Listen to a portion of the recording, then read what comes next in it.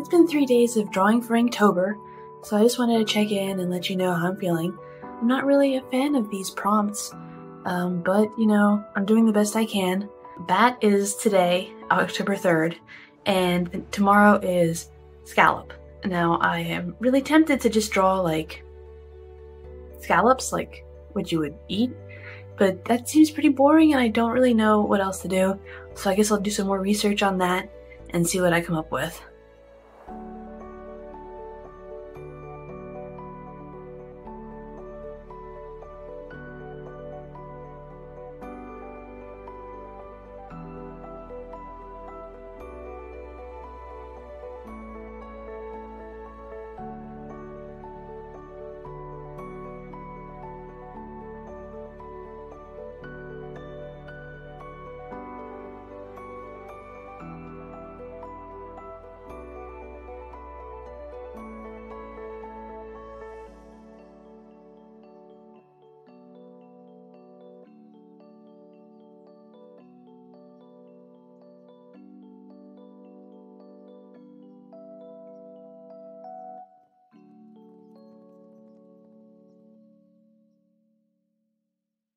Hey there and welcome. It's day, I don't even know, October 17, 18, and I'm just wiped out. I've been sick for 5 days now or something.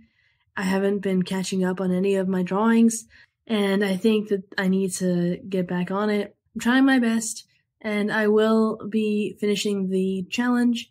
I just need to catch up and post the days that I missed. Everything is doable. I'm on the upswing now. I'm getting better. So that's all I can hope for, is to try to keep going. Art is about practice every day, and this is a great reminder that we do need to practice every day. But it's also okay to take breaks if you're not feeling well. So I'll check in with you in a couple days to see how it's going at that point.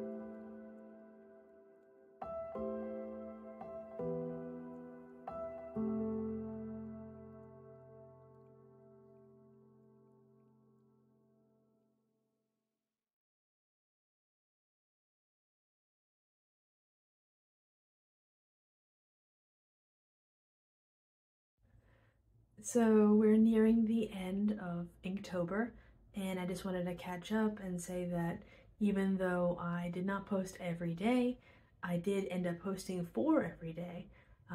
Things got in the way, I didn't have time to post, but that was okay because I ended up catching up and making it so that I actually did complete the challenge.